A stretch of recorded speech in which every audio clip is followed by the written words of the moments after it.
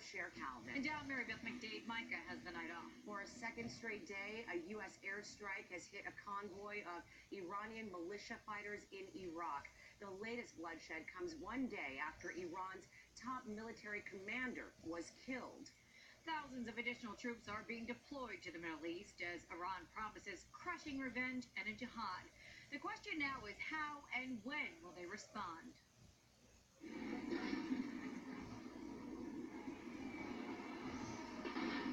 Newly released video by Iraqi TV apparently shows the moment a U.S. drone strike killed Iran's top commander, his deputy commander, and some militia members as they left Baghdad airport. Qasem Soleimani was reportedly identified by his ring that he's known to wear. This photo, purported to show the ring on his severed hand, has been circulating on Iranian media. We took action last night to stop a war. We did not take action to start a war. President Donald Trump and other top Washington officials say the deadly attack was necessary because Soleimani was planning an imminent attack. He was plotting attacks against Americans, but now we've ensured that his atrocities have been stopped for good. Well, we've made clear to the Iranians that we weren't going to tolerate the killing of Americans. On December 27th, an American was killed in Iraq.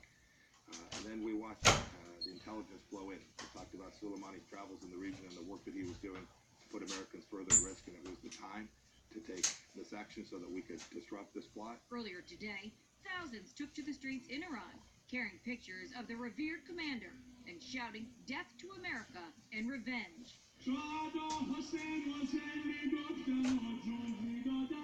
Elsewhere, there were celebrations. Some demonstrators in Baghdad flashed the V sign of victory. Major cities like New York and LA are on high alert as Iranian leaders vow revenge. We cannot just close our eyes to what happened last night. Definitely there will be a revenge. There will be a harsh revenge. Iran will act based on its own choosing. On Capitol Hill, lawmakers agree that Soleimani had a lot of American blood on his hands, but disagree on whether we needed to strike. Their reaction was along party lines. President's decision may add to an already dangerous and difficult situation in the Middle East. No matter